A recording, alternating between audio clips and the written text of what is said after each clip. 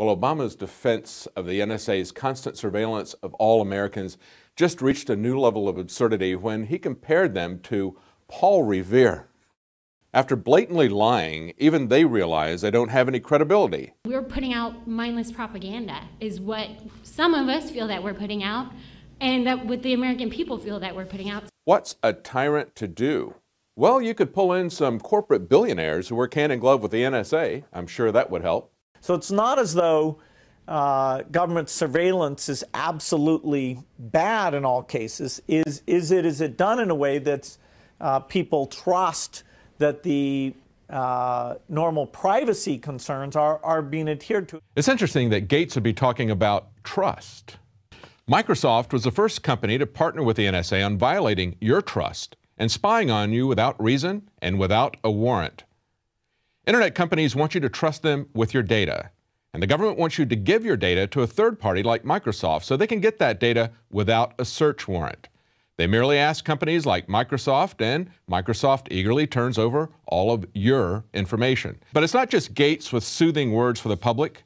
Mark Andreessen, Netscape founder, now venture capitalist, took to Twitter this week to defend the NSA. And government cheerleaders in the press were relieved that finally someone had the guts to defend the NSA. Andreessen tweeted, "I increasingly feel like we're on some gigantic collective fainting couch. Oh my word, I can't believe that spy agencies spy. In the U.S., we all collectively hired tens of thousands of our fellow citizens and gave them $75 billion a year with a mission to spy on our behalf." Do you notice the subtle lie here? It's not that the NSA is spying on our behalf, it's that they're spying on us illegally. He completely loses the context of FISA. The F stands for foreign, and it was created because we learned in the 70s, during the Church Commission, that spy agencies weren't just spying, they were engaged in all kinds of criminal activity as well.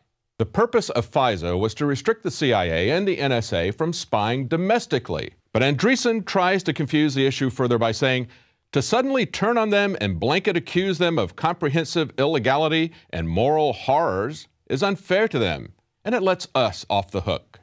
Is it unfair to accuse the NSA of comprehensive illegality when they lie to Congress, when they violate FISA and the Constitution and spy on all Americans without a search warrant? Andreessen has been trying to cover for the NSA from the very beginning of the Snowden leaks, trying to muddy the waters by claiming that the NSA critics are too stupid to understand the technology involved. American citizens, as well as non-American citizens, direct access, no oversight, no court order, these very sweeping claims. And the thing that's been so frustrating from my perspective is the sort of issue of technology in our society and the internet in our society is a central issue. And to talk about it, people have to understand the technology. People have to actually be willing to understand the technology. And the original reporting simply did not understand the technology. Andreessen saying critics simply don't understand technology couldn't be a bigger lie. Multiple NSA whistleblowers told us about illegal surveillance 12 years ago. William Binney, who had worked for the NSA for over 30 years, who was the global technical director for the NSA, knew exactly what the NSA was doing. Then when I found out they were starting to do the spying on everybody in the United States, I felt I had to get out of there because I couldn't be a party to that. I would be an accessory to subverting the Constitution, which incidentally, in my view, that's what everybody's doing, including that the judge who just ruled that it isn't, that it's lawful. Binney resigned because he understood the technology and did not want to become a criminal. Andreessen wants to muddy the waters with technology issues and say the public doesn't understand the mission, that NSA employees don't understand the legal constraints, and he tweeted that we have a simplified cartoon version of an evil NSA. Well, former NSA technical director William Binney tells us it's not simplistic or cartoon, but the same techniques that he witnessed in totalitarian societies for decades.